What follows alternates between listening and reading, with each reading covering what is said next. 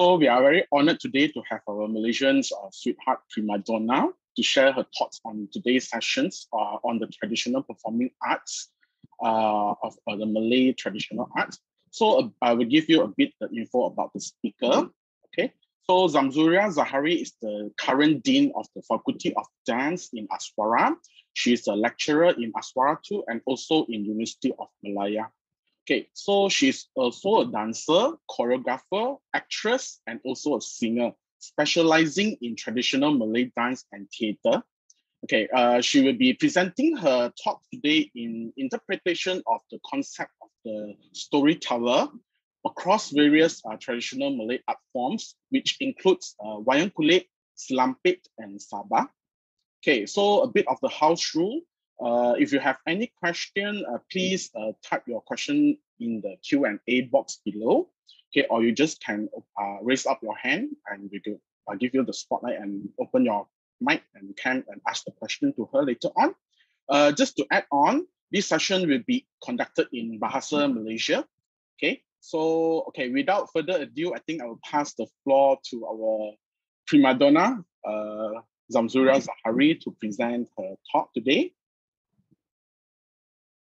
Okay, hi everyone.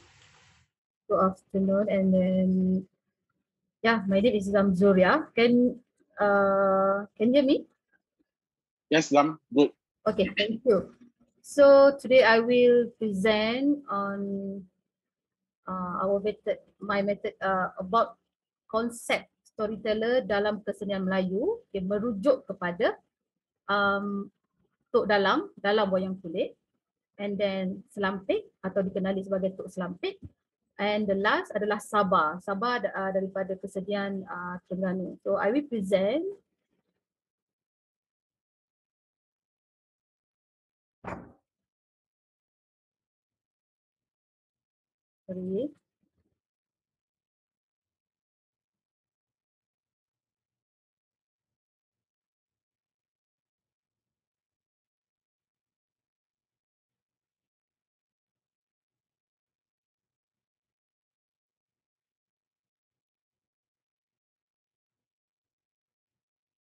Okay, konsep storyteller dalam kesenian Melayu, wayang kulit, selampit, dan Sabah. Okay, dalam konsep persembahan budaya Melayu, konsep storyteller biasanya storyteller itu membawa maksud kepada sebuah persembahan yang menyampaikan mesej, pada asasnya menggunakan gaya persembahan naratif dan solo. Okay, dan vokal atau suara merupakan medium utama bagi menyampaikan cerita atau mesej. Dan biasanya juga dalam konsep storyteller dalam persembahan kesenian Melayu akan dibantu dengan alat muzik dan juga prop. Okay, untuk menarik minat penonton dan membezakan sesuatu karakter ataupun perwatakan dalam sesetengah persembahan storyteller dalam budaya kesenian Melayu. Okay, antara kaedah yang biasa digunakan dalam penyampaian storyteller adalah melalui penyampaian dialog, bermonolog, dendangan lagu, berpuisi, bersajak, berpantun, menari, also berlakon acting. Okey, konsep storyteller dekat Malaysia ni berkonsepkan dipanggil juga sebagai penglipu lara. Okey, penglipu lara yang sejati, the authentic penglipu lara in Malaysia sangat terkenalnya adalah Awang Batin ataupun Awang Belanga dan juga Tok Selampit. Dan penglipu lara yang berkonsepkan kesenian secara umum banyak kita lihat seperti seorang penyajak ataupun yang membaca puisi tradisional atau puisi moden dan menyampaikan lagu-lagu puisi sama ada puisi tradisional atau lagu-lagu puisi moden juga. And tok dalang wayang kulit, Bageh. Ini Bageh fokus kepada konsep storyteller ataupun perubatan secara individu juga. Okey, saya masuk dulu kepada wayang kulit Kelantan. Okey, storyteller yang kita maksudkan dekat sini adalah peranan tok dalang. Okay, peranan tok dalang tu dia memang bermain seorang diri dengan memainkan patung di kelir wayang kulit. So elemen yang melibatkan dalam permainan tok dalang dalam wayang kulit ni adalah patung itu sendiri, kelir dan juga vokal ni. Okay, biasanya tok dalang akan memainkan wayang kulit berkonsepkan cerita panji ataupun cerita pokok dan juga cerita ranting. Kalau kita tengok kat sini, cerita Pandi adalah cerita utama dalam epik Ramayana dan juga Mahabharata, seperti mana wayang kulit India dan juga wayang kulit di Indonesia. Okay, pembawaan ceritanya perlu mengikut struktur daripada mula hingga akhir tanpa meninggalkan mana-mana bahagian. Itu kalau mengikut cerita epik ataupun cerita pokok. Dan pula ditambah selang-selingi dengan lawak jenaka, menjadikan penyeri dalam persembahan yang disampaikan oleh Tok Dalang tersebut secara individu. Dan bertukar-tukar karakter juga watak. Kalau cerita ranting ni tidak ada kena-mengena dengan cerita epik, boleh memainkan cerita apa saja, malah boleh create cerita baru. Dan cerita ini boleh ditokok tambah mengikut keadaan permintaan penonton atau tempat-tempat persembahan jemputan, mana-mana persembahan yang diminta lah. Dan kadang-kadang Tok Dalang akan membuat persembahan mengikut situasi, kita rasa tanpa merujuk skrip. Because Tok Dalang biasanya all the story itu dalam diri dia dan apa yang dia main itu secara spontan bergantung pada environment semasa juga. So ini adalah antara karakter. Okay, seorang Tok Dalang dia perlu menguasai banyak suara, vokalnya bertukar-tukar intonasi, dan antara watak yang dimainkan adalah seperti Laksmana, Sri Rama, Siti Dewi, Pak Dogol, dan watak-watak yang di bawah itu adalah watak-watak untuk lawak dan juga watak sampingan. Okay, seperti Wak Yak, Samad, Said, Hanuman Putih dan Wak Long. Dan di samping itu, ini adalah watak-watak orang kampung lah, orang kata watak sampingan. Raden Lakjuna, watak perempuan tu bertukar-tukar lah mengikut penceritaan yang dibawa sewaktu pementasan wayang kulit yang dimainkan oleh Tok Dalang tersebut. Okay, ini juga adalah antara watak-watak yang dimainkan dalam wayang kulit. Okey, dalam persembahan itu juga melibatkan gambaran set ataupun prop yang dimainkan. Kalau kita tengok ada gambaran istana, ada gambaran pohon beringin, pokok lotar, okay, anak panah dan keris, dan banyak lagi sebenarnya prop tambahan yang dimainkan oleh Tok Dalang itu, oleh storyteller itu waktu Tok Dalang itu menyampaikan sesebuah cerita. So ini adalah prop dan juga set yang digunakan. Now saya akan mainkan video tentang peranan Tok Dalang itu sendiri.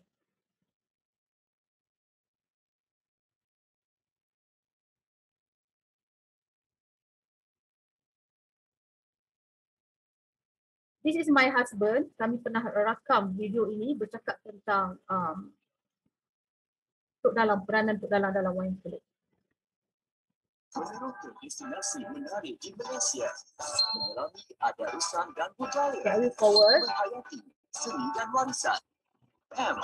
Destinasi 3R, rentas, risam, relax. Assalamualaikum warahmatullahi wabarakatuh. Waalaikumsalam warahmatullahi wabarakatuh. Bagaimana seorang Tok Dalang itu bertukar karakter? Nama saya orang panggil Syed. Macam my name is Mek Mulung Kedah. Nama saya Kamarul Faisal bin Husin. Saya merupakan pensyarah di Pusat Seni Petang Tradisional Putra ASWARA. Hari ini saya nak berkongsi dengan anda semua berkenaan dengan dalang di sebalik teler wayang kulit Kelantan. Kalau kita tengok dalam persembahan teater tradisional wayang kulit Kelantan, hanya seorang sahaja yang berperanan untuk menggerakkan kesemua watak dalam teater tradisional wayang kulit Kelantan yang dipanggil Tok Dalang. Untuk seorang yang nak menjadi dalang, dia harus mempunyai beberapa kemahiran seperti boleh membuat alat muzik, boleh membuat alat muzik, dia boleh menghafal kesemua cerita dalam hikayat Ramayana yang dipanggil oleh orang Kelantan hikayat Singamuk ataupun hikayat Potomak Wajah-Wajah. Selain itu juga Tok Dalang harus pandai membuat rumah, pandai masak, kerana dia harus membuat panggung itu sendiri dan memasak kepada pemusik-pemusiknya. Selain daripada itu, dia harus pandai membuat karakter seperti watak-watak Sahih, Mak Yong, Samak, Said, acting. Dia membuat mengikut cita rasa dia sendiri. Yang paling penting sekali adalah Tok Dalang itu perlu menguasai pertukaran suara antara karakter supaya tak boleh sabar. Dan juga dia perlu pandai nyanyi. Seperti Amolang anak gampat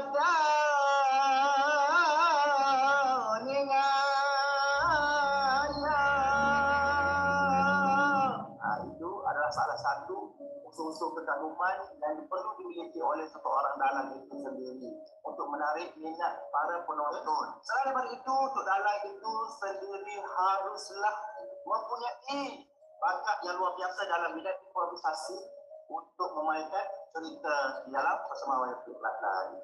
Raksak ke ucap cena topor toho aduh guna ketau pati gerbau dalu. Lepas ni sama-sama kita dengar persembahan wayang kulit Kelantan. Makanya layak timur cerita timur tersebut seekor sastra yang sangat lapar. Dia nak keluar ke sisi Allah pada masa ini nak cari kemakanan akan diri dia. Maka janganlah seorang diri seorang seorang nak Allah muka. Cak.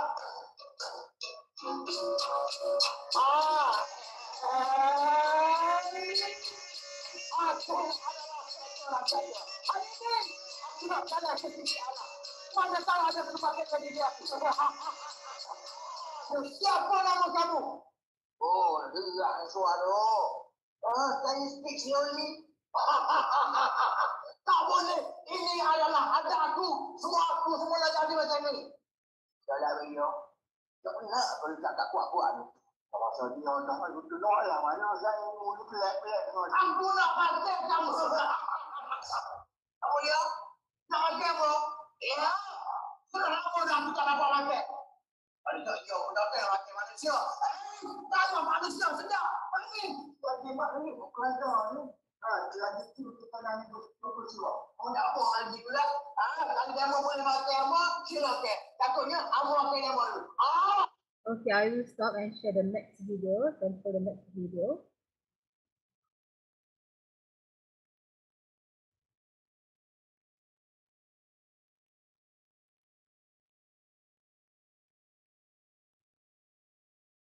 This is our Tok Guru.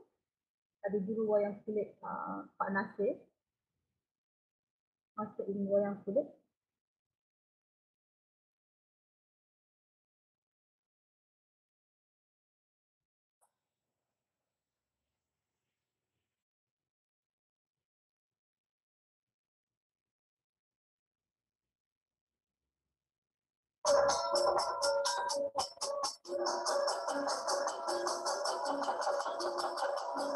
This is how dalam to control the prop.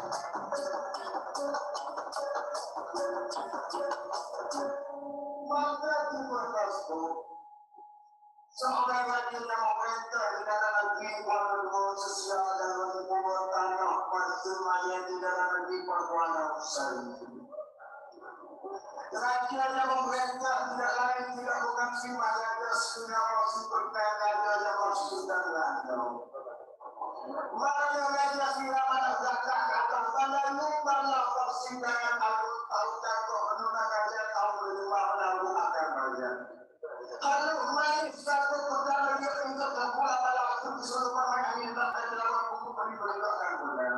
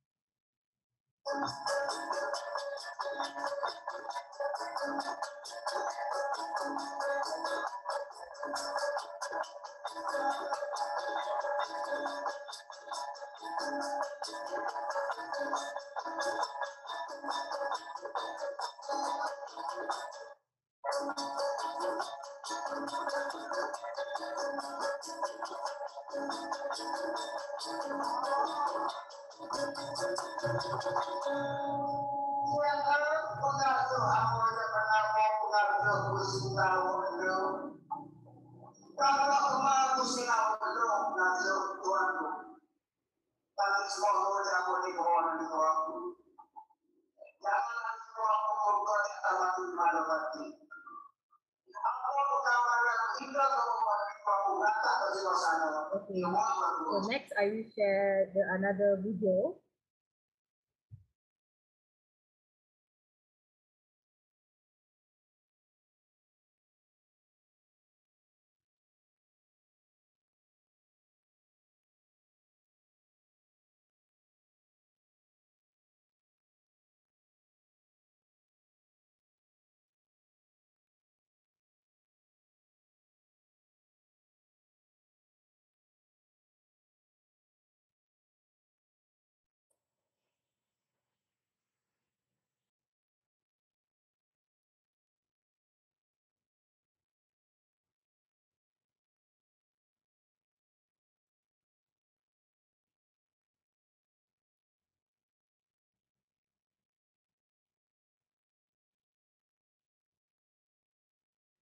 Sorry, a bit take time.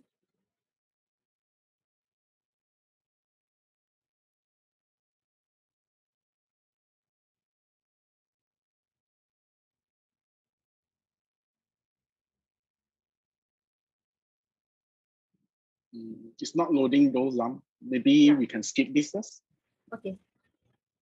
Gitu. Okay. Oh, okay. Ini my son actually.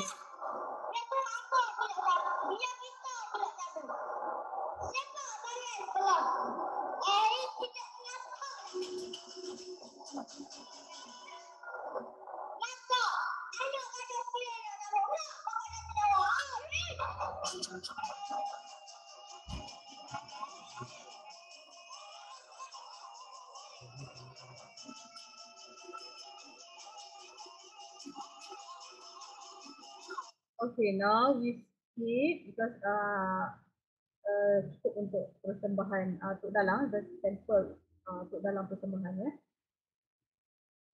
Now, let's go another slide.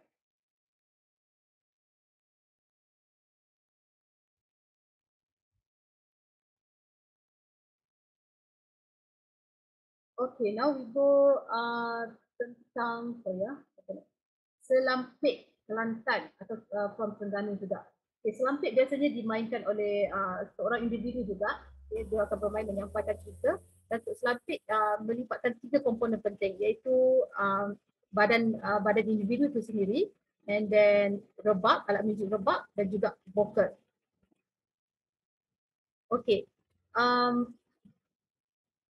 Selampit juga digelar sebagai penglipu lara. Yang ini memang penglipu lara yang otentik lah orang kata. Yang menggunakan gaya persembahan secara naratif, okay, dan bercerita sambil bermain alat muzik rebab. Okay, hanya seorang pemain saja dan sangat minimal cara persembahannya kerana tiada pentas yang khusus untuk persembahan ini. Maksudnya penglipu lara Selampit ni boleh main dekat mana-mana saja. Okay, ianya dikenali sebagai Tok Selampit.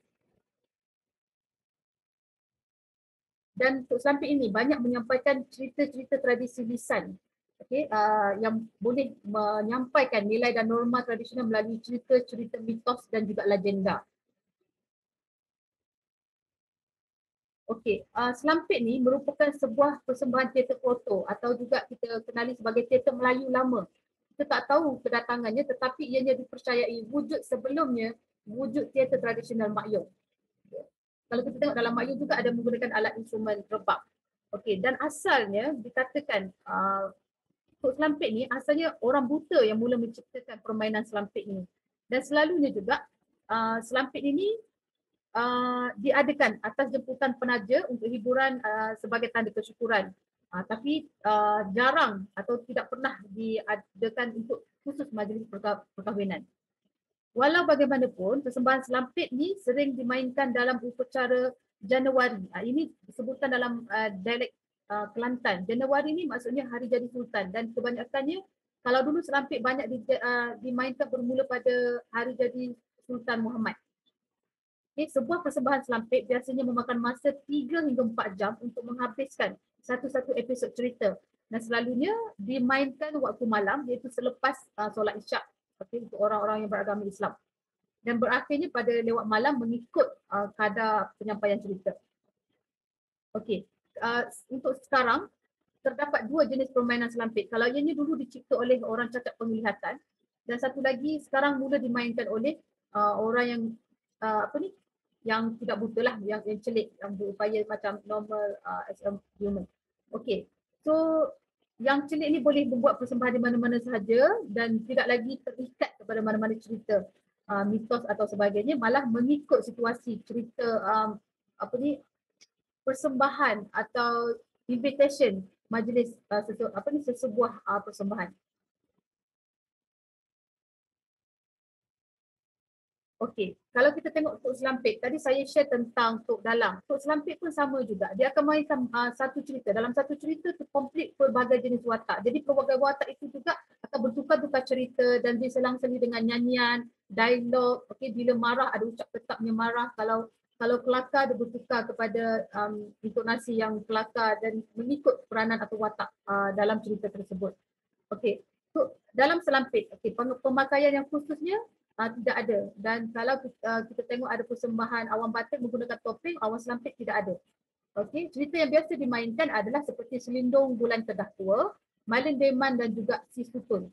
Dalam persembahan selampit, penikulara yang mainkan persembahan ni akan membezakan setiap watak tu dengan pelbagai intonasinya selain intonasi bercerita. Dengan cara ini, dia menggabungkan unsur-unsur dramatik dalam persembahannya di samping melahirkan nada suara yang sesuai dengan suasana tertentu dan melahirkan suspense di ketika part-part yang penting. Bunyi rebab, bunyi rebab adalah penting bagi menandakan saat-saat dramatik atau klimaks di samping peralihan setiap adegan. Bermula dengan tok selampit, menggesek rebab, bermain cendol atau scaling, bercampur dengan improvisasi tanpa sebarang garis melodi tertentu untuk menarik perhatian penontonan dengan menetapkan nada rebab dengan suaranya. Apabila nada dan melodi phrasing sesuatu tu tamat, tok selampit apabila nada dan melodi phrasing telah ditentukan, tok selampit akan bermula dengan sebuah pantun meminta izin daripada semangat dan para penonton untuk memulakan persembahannya. Cerita-cerita selampit biasanya dipetik antara cerita mitos yang saya maklumkan tadi dan biasanya juga antara cerita-cerita tempatan. Yang popularnya adalah Raja Dewa atau Raja Dera dan Awang Selampit. Tok selampit ni juga cara permainannya melibatkan ritual, ada buka panggung dan biasanya dimulakan dengan kenduri. Dalam konteks persembahan ni dipercayai bahawa proses ritual itu sangat penting sebab jika tidak dijalankan ianya boleh memberi kesan kepada sesebuah kegagalan dalam persembahan tersebut. Sepanjang proses persembahan berlangsung pun, kemenyan, ini secara ritual lah yang saya cakap. Kemenyan tu akan dibakar dekat tepi. I think semua tahu tentang kemenyan kan yang diasapkan tu. Dan tujuannya adalah kalau secara spiritualnya untuk menghalau kuasa-kuasa gaib yang akan membantutkan persembahan itulah. Dan kadang-kadang persembahan akan dimulakan dengan lagu-lagu bertabik yang bertujuan untuk puji-pujian kepada pihak yang menaja persembahan tersebut jika ada. Now saya tunjukkan, ini adalah contoh persembahan video selampit.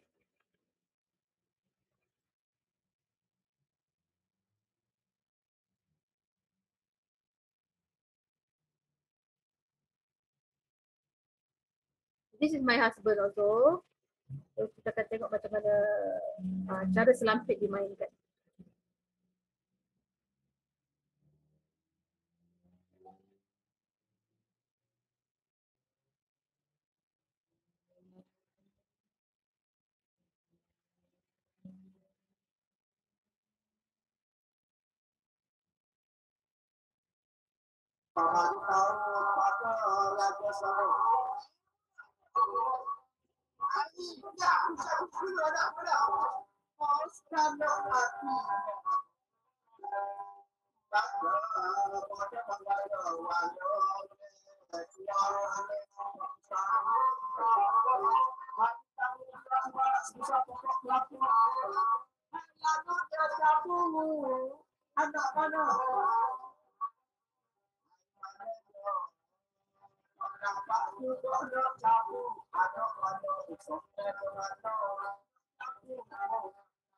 I think we are running time, so I will stop here. So we do the next.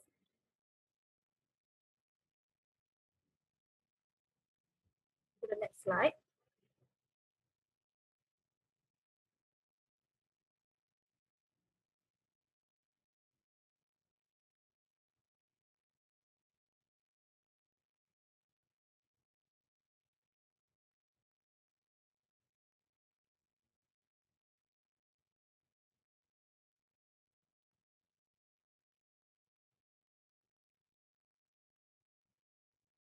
Sorry guys, a bit my line is not so good. I will try.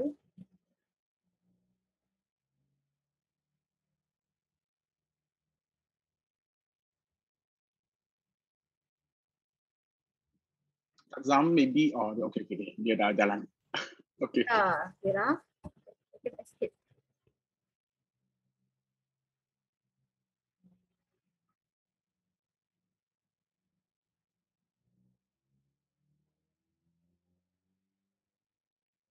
Okay, we go the next slide about Sabah.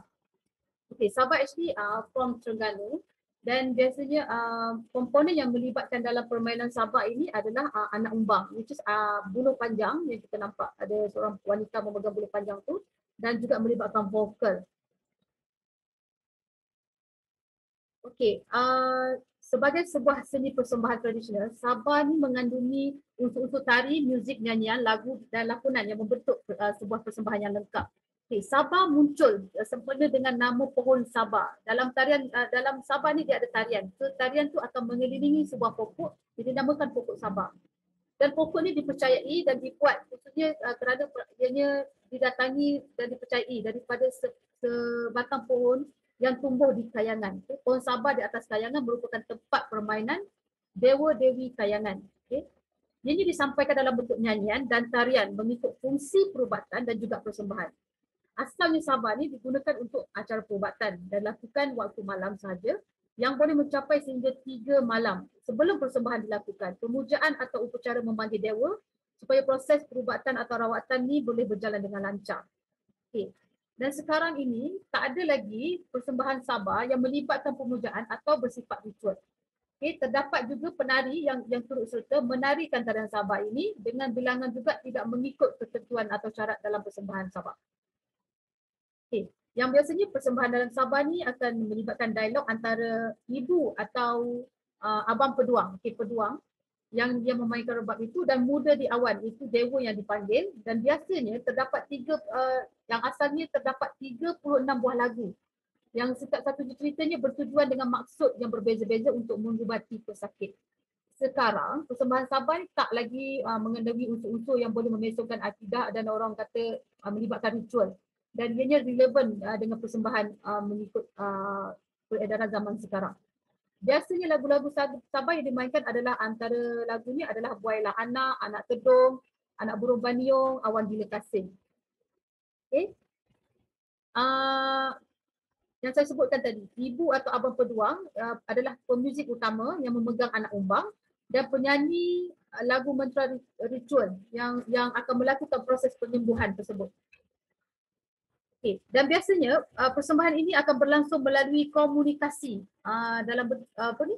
dalam berlagu dan bentuk mantra yang dimainkan oleh ibu peduang tadi dengan bomoh ataupun dewa awang muda di awan yang dipanggil. Okay. Nyanyian lagu mantra diiringi oleh gesekan rebab, gesekan anak umbang yang buluh panjang tadi tu, dan dia berterusan sehinggalah proses ritual ataupun proses permainan Sabah ini berakhir. Dan konsep lagu-lagu yang saya nyatakan seperti tadi adalah ritual, ada lagu yang berusulkan nasihat juga, dan ada lagu-lagu yang sepertinya berpantun. Okay, kalau kita tengok pada asalnya pada tahun 1956, tokoh warisan Sabah ni masih ada. Okay, tanggungjawab yang dipikul pada awalnya oleh Cik Wan Abdul Rahman, iaitu ayah kepada Cik Wan Nur Saidi. Cik Wan Nur Saidi masih ada lagi untuk dirujuk atau membuat rujukan tentang permainan Sabah. Dan dikenali sebagai Mak Zah, merupakan pewaris tunggal atau pewaris akhirlah yang memegang kesenian ini. Dan sehingga sekarang persembahan itu masih dijalankan dengan Mak Zah diberi pelbagai tokoh dan juga gelaran yang mengangkat martabat seni Sabah ini. Okey, dengan ini maka berakhirnya persembahan. Saya tunjukkan sedikit sedutan. Ini adalah kajian saya waktu saya berada di Terengganu bersama Mak Zah. Kita mainkan video. Ini Mak Zah yang saya kata satu-satunya pewaris tunggal yang masih mengamalkan persembahan Sabah sehingga kini.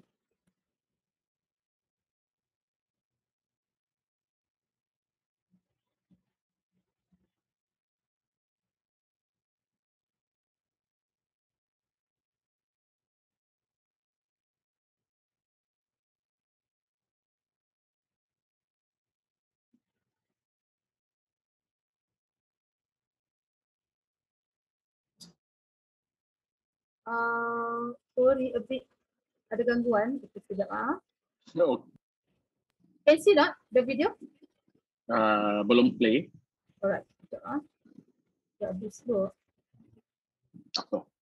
Kalau tak ada, actually I boleh nyanyi live. Cuma without the anak umbang lah. sebenarnya ini yang kita tunggu-tunggukan, persembahan live daripada Kak Zam. Okay, because video cannot play, so I stop share. Alright. Okay, I will sing the song tentang lagu-lagu Sabah. Ada sampel dan lagu Sabah ni bila dia menyampaikan untuk nasihat ataupun meluahkan perasaan. Okay, lagunya lagu Canggung. Okay. Nyanyilah Canggung, ada yang cek Canggung, Dayan dan Dendang.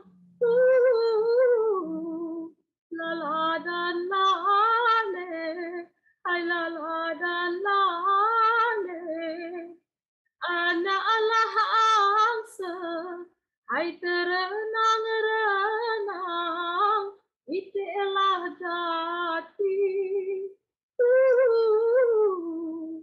Dalam perahu, dalam perahu, akulah saja terkenang-kenang. Orang benci, aku tak tahu. Hai, aku tak tahu. The next song.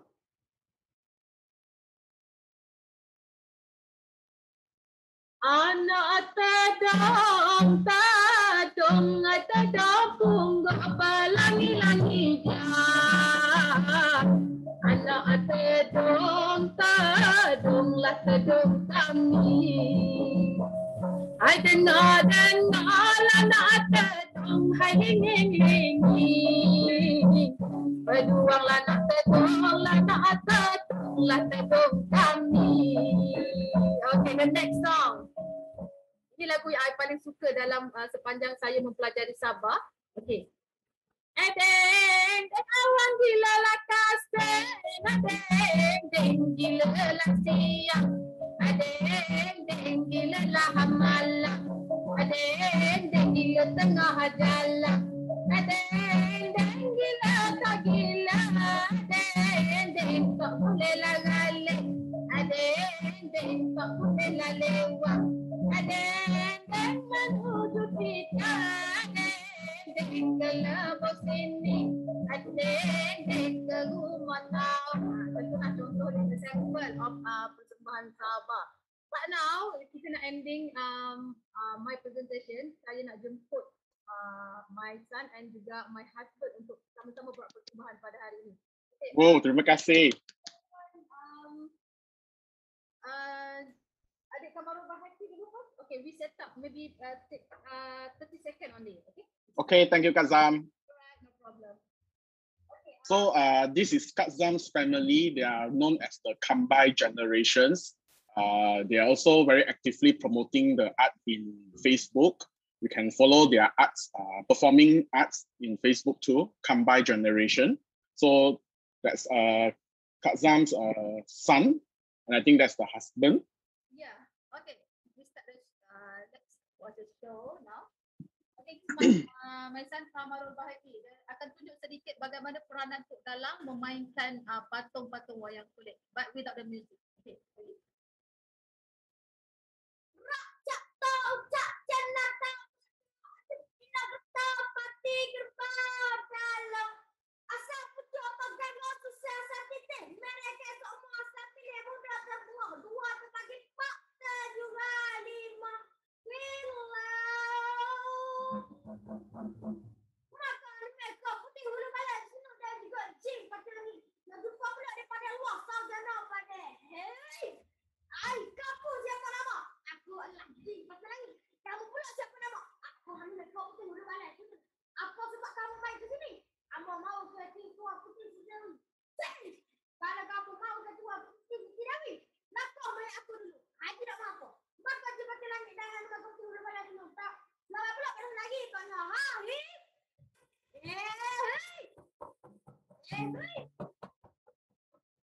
kita dulu ada kau putih hulu balat dulu dan juga jumpa langit tengah belawai di kolam luar maka lama ni kau baik dah pula pada lagi tanya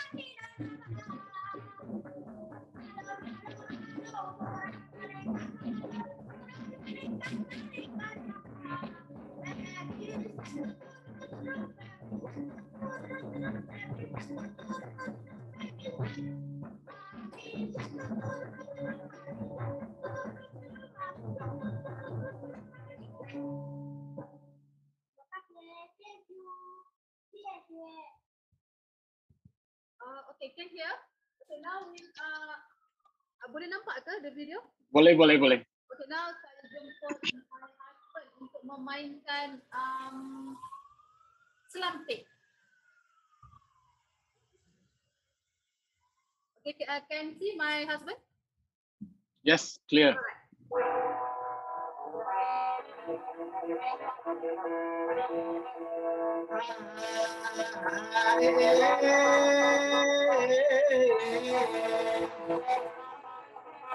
Hi, ladies and gentlemen.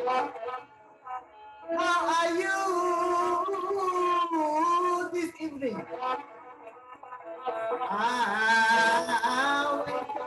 Welcome to program Teller's Stage.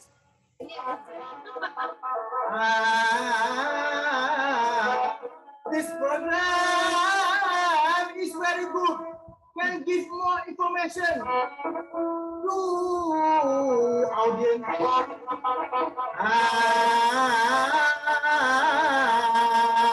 call it my Selampit.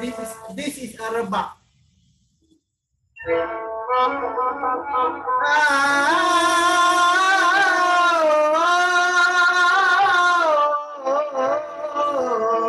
Hope you enjoy with us by some generation. If you want to show, you can call us. And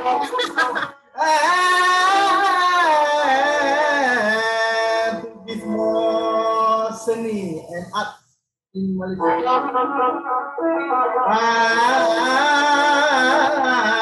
That's all for today. Hope you are enjoy. Thank you very much. Cheers. Yeah. Thank you. I love you, my husband. Okay, now we continue. Okay, ending credit for my present today. Okay, saya sampaikan sebuah gurindam, which is saya juga salah seorang pemuisi tradisional yang selaku storyteller juga menyampaikan dalam bentuk persembahan puisi tradisional. So saya akan sampaikan sebuah gurindam. Darilah mana datangnya sayang,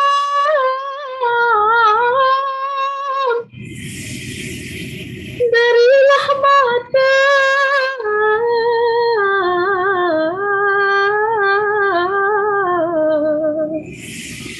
suran sehati,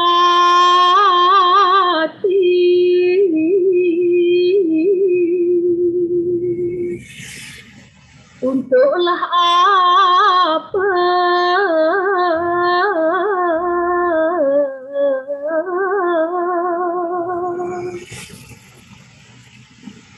hari ini pertemuan,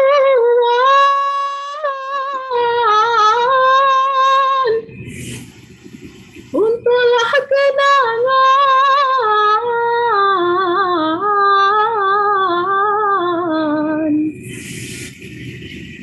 ilmu perkongsian.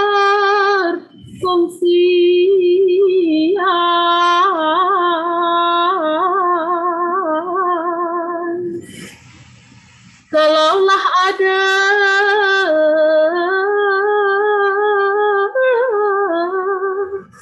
jarum yang patah,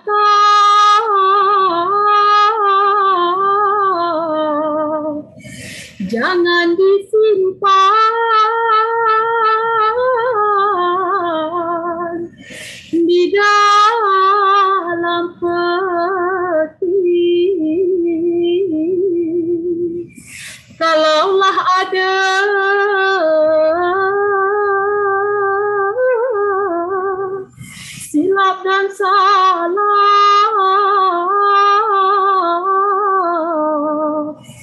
jangan disimpan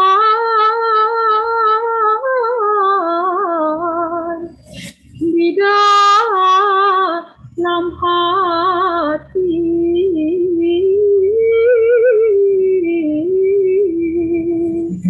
Sekian, terima kasih daripada saya, Zamzuriah Zahari and my family by Zam Generation. Okay, that's all. Okay, terima kasih Kak Zam. I think I just have goosebumps listening to how you're and looking at your family presenting. Because I believe all of us here really miss going out to the theaters and looking at this type of live performances, but due to the pandemic, we cannot really do it. But thank you, really thank you for bringing back this type of memories to us. Actually, kita dibanjiri dengan banyak soalan. Jadi, I think I will just pick up. We have 15 minutes from now. Like give you a question yang I rasa sangat ilmiah untuk dibincangkan. Okay, but most of it is in English. If Kak Zam perlukan translation, boleh minta. No problem. Sure. Yeah. Yeah, I will answer in English and Malay also. Oh, boleh. Campur rojak, I think it will be good. Yeah, our culture. Okay, so I think the first question is from Kaiting. So thank you for sharing. She would like to ask, how do you guys usually promote the Wayang Kulit culture to the world? I mean, macam mana kita nak beritahu pada orang, tradisi kita? Okay, for now, kalau kita nak bawa and memperkenalkan atau menaik taraf persembahan wayang kulit di Malaysia especially, banyak cara lah. But now, of course, kita ada masalah pandemik. But before this, bagaimana kami mengangkat atau promote our wayang kulit and then our Tok Guru punya wayang kulit. Of course, kami di ASWARA sendiri adalah pendidik dan pensyarah Akademi Seni Budaya dan Warisan Kebangsaan ASWARA. So di ASWARA ada pembelajaran wayang kulit dan kami ada adik guru tua dan adik guru muda, which is adik guru Pak Nasir adalah adik guru tua wayang kulit dan my husband adik guru muda dalam pembelajaran wayang kulit di ASWARA. Dan ASWARA ni like a university juga, universiti seni. So bagaimana kami mengangkat wayang kulit itu sendiri, of course kami memperturunkan ilmu subjek wayang kulit itu like macam subjek wajib di ASWARA untuk diperkenalkan pada pelajar. And the side luar, saya sebagai penggiat orang seni, bagaimana my husband, my team by Zam Generation always perform wayang kulit dalam apa saja selingan persembahan kesenian kami. Contoh kalau persembahan by Zam Generation ni banyak membawa persembahan yang berusukan tradisional dan kami biasanya kami tidak mengangkat satu persembahan saja, which is Mak Yong saja atau Mek Mulung atau Dikir Barat. Setiap selingan tu kami mengangkat unsur elemen wayang kulit dalam beberapa genre persembahan kami. Dan wayang kulit tu sendiri kami pelbagaikan style persembahan. Okay? Kalau kita nak pegang pada tradisi saja, orang zaman sekarang mungkin tak faham cerita-cerita Panji, cerita-cerita zaman dahulu dengan bahasa dialek Kelantan. So now my son, macam anak saya boleh berbahasa Cina, sekolah Cina. So bagaimana dia menyampaikan wayang kulit dalam inovasi baru dalam berbahasa Cina, English and Mek Malaysia. Dan cerita-cerita juga yang diangkat juga cerita ringan lah, maksudnya yang boleh dipahami, yang mudah dipahami. Dan banyak kami membuat persembahan dalam duration yang tidak begitu panjang. Contohnya macam 5 minit ke 15 saat.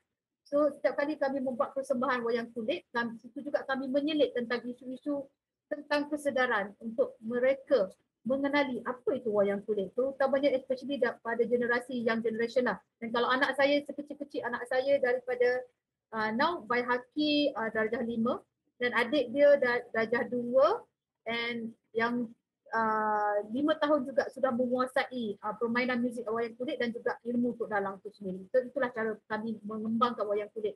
Mungkin dalam kalangan Melayu mengenali apa itu wayang kulit, tapi itulah kerana salah satu why saya hantar anak saya ke sekolah Cina itu adalah satu juga pemikiran saya perlu terbuka supaya seni ini tidak terbatas kepada mana-mana kaum, mana-mana budaya. Kita boleh sharing our culture. So itu adalah satu step why I'm a lecturer and I ada family keluarga seni. My husband also lecturer. So bagaimana kami mengangkat seni itu untuk pelbagai budaya, pelbagai peringkat umur, pelbagai lapisan masyarakat yang tidak ada terbatas untuk memahami seni itu, menerima seni itu. Sorry agak panjang my answer. Tidak mengapa. Tapi tak apa, saya rasa pencerahan ini sangat bernas kerana culture has no boundaries and setiap manusia di dunia ini boleh mempelajari culture masing-masing. Okay, kita move on pada soalan seterusnya daripada Encik Syahlong. Kalau wayang kulit ada tok dalangnya, selampit ada tok selampit, bukankah Sabah pun ada tukang ceritanya? Yes, yang saya sebutkan tadi dikenali sebagai ibu peduang. Kalau ibu peduang kalau dimainkan oleh perempuan. But sebelum diwarisi oleh Cik Wan Nusaidi yang saya sebutkan tadi, kami panggil Mak Zah, dulu dikuasai oleh ayahnya. Bila lelaki yang main, dia akan panggil abang peduang. Macam tu. So kalau perempuan yang memainkan gestik anak umbang tu, sekarang Mak Zah. So Mak Zah tu dia akan panggil sebagai ibu peduang. Macam tu. Oh, okay. Okay, I hope we answer your question from Kazam. Okay, the next question is, hello, I would like to ask your thoughts on adding modern twist to traditional performing arts. Do you think it does more harm than good to the traditional art form? Untuk saya, menggabungkan moden dan tradisional dalam persembahan kan, macam saya kata sekarang, kita hidup zaman makin ke depan dan zaman sekarang semua orang hujung jari and then semua orang nak tengok benda yang wow factor. So for me, kita hidup dalam zaman teknologi zaman sekarang, zaman generasi muda, generasi Y juga mahukan persembahan yang more dramatic, more yang enjoy. So for me, walaupun kita mengangkat tradisionalnya, tradisional tu perlu mengiringi zaman sekarang. So macam tu juga kalau dalam persembahan kami macam saya kata tadi, kita ikut apa yang klien ataupun tempat-tempat persembahan atas jemputan tu mereka minta penilaian persembahan yang bagaimana. Tetapi for us untuk menjaga tradisi itu sangat penting. Walaupun kami membuat pembaharuan dalam tradisi itu, tetapi kami menjaga batas-batas persembahan tradisi itu.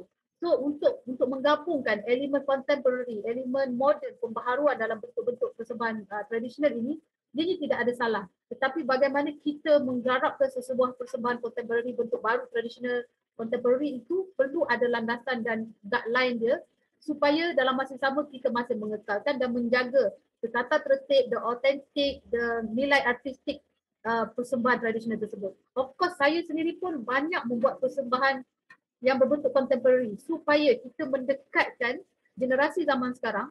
Okay, kita buat persembahan ikut trend sekarang. Contohnya saya pernah membuat musical tapi dalam bentuk solo monodrama, monodrama musical. Saya menyanyikan semua bentuk-bentuk lagu persembahan tradisional tapi dikombinkan dalam sebuah cerita moden. Contohnya Jalan Primadona. Dalam Jalan Primadona itu menyampaikan seorang wanita yang menceritakan jalan seninya. So dalam situlah saya selitkan wayang kulit, saya selitkan Mak Yong, saya selitkan Mek Mulung, saya selitkan Dikir Barat. All kind of tradisional ada dalam itu, tetapi orang melihat itu adalah persembahan moden. Dalam persembahan moden tersebut disuntik dengan elemen-elemen tradisional. Ya. Okay, I rasa there must be a check and balance between the traditional and also modern integration kan. Okay, so banyak sangat soalan Kak Zam ni. Okay, daripada Fi Heng, hi Miss, I actually want to know how many people are there when the wayang kulit is going on, aside from Tok Dalang or Tok Selampit. So because in one of the videos that you share, there's only 2 people. So untuk satu persembahan wayang kulit tu selalunya berapa orang dalam Okey, dalam satu persembahan yang storyteller ni cuma seorang saja bertukar-tukar cerita yang kita nampak tadi. Because saya mengangkat konsep storyteller dalam persembahan wayang kulit iaitu yang dimainkan oleh Tok Dalang. So di belakang kelirnya adalah bersama Tok Dalang ada beberapa orang pemuzik, okey, 7 ke 8 orang, okey, yang memainkan lebih kurang 7 alat muzik instrumen, alat muzik dalam wayang kulit iaitu ada gedombak, ada gong, ada gendang, okay, gendang ibu dan gendang anak, ada gong ibu dan gong anak, ada kesi, ada canang. So behind the scene, the storyteller main wayang kulit itu, behind the scene tu ada lebih kurang 7 ke 8 orang pemuzik. But the limit untuk sesebuah persembahan macam kami biasa mengangkat kalau just untuk pemahaman, orang kata cukup syarat 5 orang pun boleh memainkan wayang kulit tu lah. So dia kat belakang tu adalah yang saya nyatakan tadi, ada pemuzik, okay, yang terlibat dalam persembahan wayang kulit tu. Ya. Okay. Soalan daripada Joey Ong. Thank you for your sharing. Dia beritahu for the song. Dia nak tanya how long you have been practice to be so nice. Okey, untuk Sabah, saya share untuk Sabah. Saya sebenarnya one of anak murid Cik Wan Nosaidi. Okay, saya mula mengenali Sabah waktu umur saya 14 tahun. So lagu-lagu tu dibawa dan terngiang-ngiang sampai sekarang lah. So till now, start daripada 14 tahun sampai sekarang. Dan my husband also pernah membuat kajian bersama dalam proses thesis dia waktu peringkat ijazah dulu. So non-stop lah, till now saya masih apa orang kata cari gali ilmu-ilmu Sabah ni lah, walaupun jarang bertemu dengan Cik Wan Nosaidi ataupun Mak Zah tadi tu, dan hubungan kami memang ada hubungan yang baik lah. Dan of course Mak Zah sendiri pun mencari lapisan keturunan tu, dan saya tidak meletakkan saya untuk mewarisi itu kesenian tersebut, tetapi saya mengamalkanlah lagu-lagu tu, saya simpan. Because saya rasa mungkin patut lagi ramai lagi orang lain di luar sana yang perlu mempelajari Sabah, because kita kena sedar kalau hilangnya Mak Zah, tak ada pewaris untuk mewarisi Sabah ini. So for me, bila saya one of penari waktu itu, penari tarian Sabah, dan saya belajar juga lagu-lagunya, dan my husband mewarisi cara permainan anak umbang tu, kami boleh combine. Kadang-kadang kami mengangkat persembahan tu untuk buat persembahan. So bermula pada 14 tahun sampai sekarang, walaupun ada masa ni kami jumpa tak jumpa itu, saya selalulah mengikut perkembangan my teacher lah, Mozah. Yeah. Okay. So andai kata ada sesiapa yang berminat untuk mempelajari menjadi anak murid Kak Zam, adakah Kak Zam akan menerima orang daripada sini? Okay. Sejujurnya lah, saya banyak anak murid by individual, because mereka ni datang nak belajar menuntut sesuatu tu dengan full lah. Contohnya dia datang nak menuntut specialist dalam Mek Mulung. Okay, I ada pelajar di sekolah Mek Mulung yang specialist Mek Mulung saja. And sebenarnya saya juga mengajar tarian Tari Inai. Okay, tarian Tari Inai ni special dekat Kelantan juga. So sama juga. Kalau nak belajar tak ada masalah, tapi dia ada pembelajaran tradisional ni dia berbeza dengan silibus pembelajaran moden. Macam mana saya mengajar di ASWARA, dia ada silibus untuk mencapai tahap diploma atau degree. Okay? Tetapi untuk kita mewarisi sesuatu tarian tu secara ilmu dalaman dan ilmu luaran, memang kena berguru lah, konsep berguru. So konsep berguru tu perlu ada tertibnya secara tradisional, dan saya jenis yang kalau saya belajar dengan saya akan make sure you belajar from the top, luar dan dalam, dan you mesti tamat dengan sembah guru juga. So ada ramai anak murid saya yang belajar sampai ke tahap itulah. But ada juga yang saya ajar secara by workshop, secara open. Itu tidak ada batasan dari segi your spirit, your feel, maksudnya secara umum lah, secara terbuka. So, kalau betul-betul nak belajar dengan saya just nak tanyalah sama ada by workshop ke ataupun by individual yang betul-betul konsep berguru. Okey. Kita ada 5 minit lagi, mungkin saya ambil beberapa soalan lagi Kak Zam. Okey, daripada Victor Lee. Hai, saya ingin tahu, adakah anda berasa letih semasa membuat persembahan wayang kulit dan setiap persembahan yang lebih daripada 1 jam? So, letih tak? Okay, not letih. Dia satu kepuasan. Bila kita berpeluh, and then bila first time, kalau saya jenis buat persembahan, first step I dekat nak masuk stage, I'm not Zamzuriah, tapi I'm adalah person yang apa yang saya jadi on stage waktu itu. Contohnya saya pernah membuat monodrama solo, dan dalam monodrama tu saya mainkan 9 ke 10 karakter. So, dalam 9 ke 10 karakter tu I change non-stop, because dalam kepala saya benda dah ada dalam diri you, so bagaimana you keluarkan. Contohnya bila you main Mek Mulung, how you jadi Puteri Mek Mulung atau Raja Mek Mulung. Bila you main Mak Yong, macam mana you as a puteri ataupun peran ataupun raja. And then kalau you menyanyikan lagu Sabah, you kena serap diri you as a Mozah, contohlah. And then apa saja karakter yang saya bawa dalam persembahan saya, waktu persembahan saya tak akan rasa penat, malah perlu dilepaskan. Dalam ilmu tradisional ni, kalau kita kontrol ataupun kita tak lepas, macam kita dalam jiwa kita tak main secara habis-habisan lah, secara habis-habisan, kita akan balik dalam keadaan yang tak tenteram, tidur tak lena, mandi tak basah, makan tak kenyang, like that.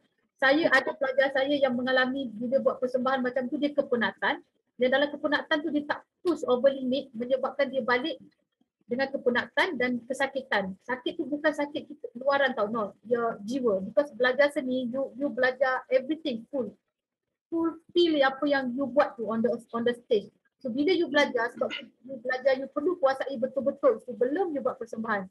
So untuk diri saya tak kata saya bagus sebab bila I'm on stage, I'm trans lah, I jadi orang lain lah, lebih kurang macam tu lah. But sometimes ada orang, I pernah buat dekat Sarawak contohnya, bila I menari, I menyanyi, ada orang kena rasuk. So I'm on stage, I'm normal person. I tahu control my voice, I can control my soul also. Tapi the audience sometimes bila dia tengok elemen-elemen tradisional macam ni, mereka yang trans. Merasakan itu. Dan bila orang tanya saya, adakah saya mengamal ataupun saya ada macam simpan benda. Syirik. I tak mengamal sikit langsung benda-benda yang tu. Even saya belajar dekat kampung daripada tok guru, dia bagi minyak, benang, everything, semua amalan, bacaan. Itu saya tak amal because I'm academician also, I'm pensyarah dan I pegang banyak kesenian tradisional dekat tradisional Melayu dekat Malaysia. Jadi apa saja ilmu yang saya perolehi tu, saya tak ambil amalan-amalan yang spiritual atau ritual macam itulah. So bila I perform, I just focus and ingat apa yang kita dah belajar, apa yang kita dalami, itulah yang kita sampaikan kepada audience. Dan saya selalu make sure setiap inci pergerakan, setiap inci patah perkataan, dialog, singing, make sure ianya perlu sampai directly pada penonton. Because kita bukan bermain dengan diri kita saja, tapi kita bermain dengan audience. So itulah. So, kalau nak kata letih tu, no lah. Kadang-kadang kalau bila saya balik, saya rasa tak puas. Kalau saya tak puas tu, nasib baik besok ada persembahan lagi, contohlah. So saya make sure kick tu perlu sampai lah. So kalau 1 jam normal yang saya buat, itu normal. Kalau persembahan 1 jam non-stop tu lakonan, nyanyian, tarian, sometimes music tu tak ada keletihan lah bagi saya. Kecuali kalau menari all the time, itu yes. Okay, I think that's about it for this session. Even though I really have more questions to ask Kazan from the floor, but the time doesn't permit us to do that, and we have to pass the floor to the next speakers. But anyway, really thank you, Zamzuriah and the family, for the wonderful performance. Okay, hopefully everyone stay healthy and stay safe. Thank you so much, Kazan. Thank you. Thank you. Atas jemputan talenters ini, dan thank you Simon.